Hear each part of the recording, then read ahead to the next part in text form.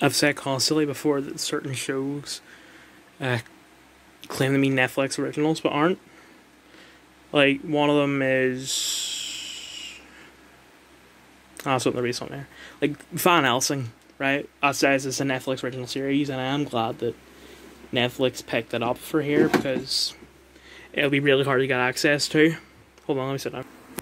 It'd be really hard to get access to if it wasn't. But still, let me just show you some proof that what I'm saying is right. Orphan Black, right? Netflix original series, apparently, because the Netflix logo is there. Last day to watch on Netflix, 12th of August. But if it's a Netflix original series and they're about to remove it, how are we going to watch it? Because it's not a Netflix original series. It's a BBC America original series that Netflix picked up to do here.